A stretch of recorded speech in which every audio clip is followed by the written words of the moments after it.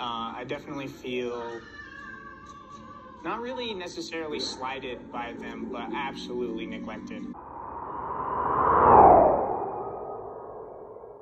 Hi guys, welcome back to my channel, Tough Topic. My name is Brittany. I hope everyone is having a wonderful day. And in episode 4 of season 18 of the Sister Wives, many emotions came out with everyone just over Christmas. There's plenty in this episode that I did not understand. Maybe you all can help me in the comment section. But so Christmas was at Kody and Robin's house, and it included the kids coming down. They were being surprised with these scooter bikes. Robin doesn't seem too thrilled of the gift because she does say that they're dangerous. But if Kody wanted to get them, anything goes, I'm assuming. If you watched my sneak peek video just a few days back, then you know Kody mentioned that these bikes were not expensive. Maybe he had some connections to get a good deal, but if not, those bikes are averaging about $800 a piece. But Mary was also present on Christmas Day, which, you know, she already discussed that she's choosing to go there because that's where she's accepted. And it was so awkward hearing her speak about Kody and Robin, like withholding their affection. Even Kody explains that he has to tone down his romantic feelings or affection with Robin. And Robin says, out of respect for Mary, she tones it down as well. And I'm just like, okay, that's just, once it gets to that point, I don't even think Mary should be there. Mary says herself that she feels like the other woman. So Janelle and Christine had a completely separate holiday from Kody and Robin, and they both said that they liked it that way. It was so heartwarming seeing Janelle in her apartment with her boys in Savannah. She was cooking in the kitchen with Gabe. I mean, those are the moments worth documenting. It was so sweet seeing Gabe trying to like tell Janelle how to make the lasagna. Well, they were kind of working hand in hand together at it, and it was such a sweet moment. And by the way, Gabe is my favorite, if you haven't already known that.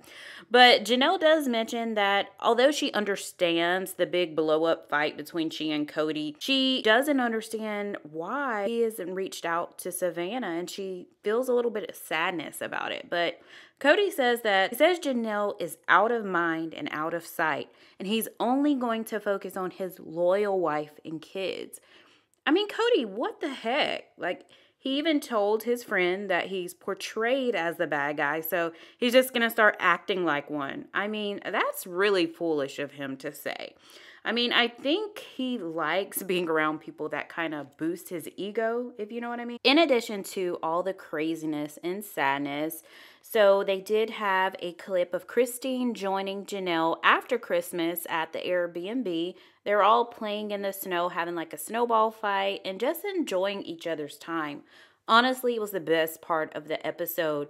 McKelty, Truly, and Isabel did end up going over Kody and Robin's house for a separate Christmas. Robin even mentioned that she saved some gifts for her own kids to open up so it can feel like a real Christmas. But Gabriel does mention that he feels like his dad didn't make enough effort this year, and he does feel neglected, which I feel, if he's speaking out about his feelings this way, and if you've watched the past episodes, you know that Gabe is not one to hold back.